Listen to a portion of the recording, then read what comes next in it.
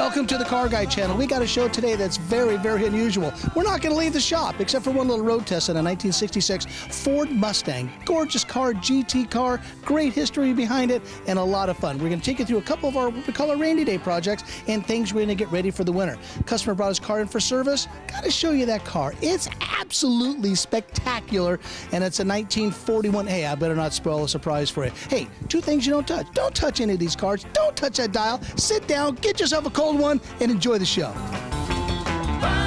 When you build a street rod or a custom car, all these exotic things, there's a lot of R&D, research and development.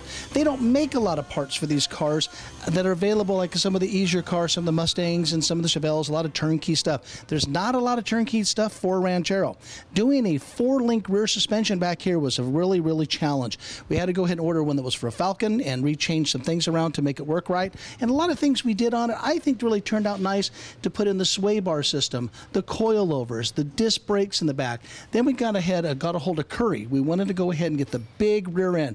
Dennis did a great job on trying to design and custom build the car the way he wants it. And sometimes there's always some cost features involved there, guys and gals, but he's getting what he wants, and I admire him tremendously for this, and it's kind of nice to build the car for a guy like Dennis that knows what he wants. And that's really half the battle. If you know what you want and you got the juice to fund it, I say rock and roll with it. But we got the Curry rear end already installed, all the stuff welded in and painted, all the pieces the way Dennis wanted them painted, and that's always a controversy of colors. When you go ahead and build something like this, you got to detail it. Now here's where the trick comes in. You have to assemble the car. Any car you guys build at home, you got to assemble it and then take it back apart. And that's what the whole world's all about. You can see the lines are done really nice stainless steel lines, put all inside here, the way they're bracketed, held to the car. You want to make it secure. And I always get kind of annoyed when I see some cars and things are hanging and dangling. And the other thing, people use rubber hose everywhere, you know, for a fuel line. The fuel line's got to be steel from the tank all the way to the carburetor or the fuel injection. But when they're put together like this, I think it's a nice clean job. And do the Z right here, run it along the outside of the frame, move it all the way down to the car. Here's a union here because the line was only so long, and rubber grommets. We use rubber grommets everywhere we possibly can here to shoot these into the car. And that's how it's done. I think it looks really, really nice. Then we're going to go to the front area for the brake line. And when you go ahead and do these type of bends and put it together like this here, it just makes the job so quality. And I know Dennis will really appreciate it.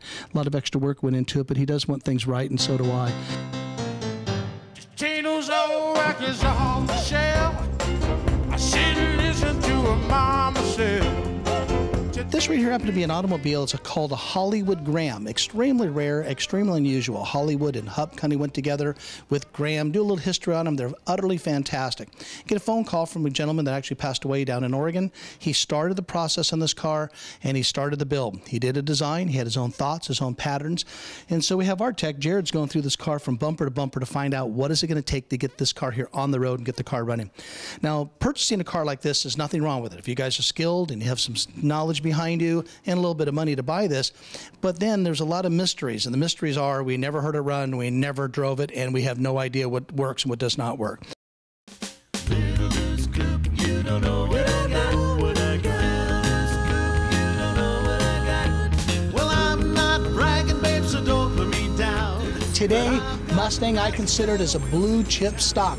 It's one of the best investments in automobiles you can make, the most successful car ever built, and they're a good car to have. They never go down in value. But the neat thing is when you do try to find a Mustang, you want to get one with some options. Options is what really makes a lot of this stuff here work on all cars in the classic car world all over. And they did make a Mustang with 4-lug, 6-cylinder, 3-speed stick.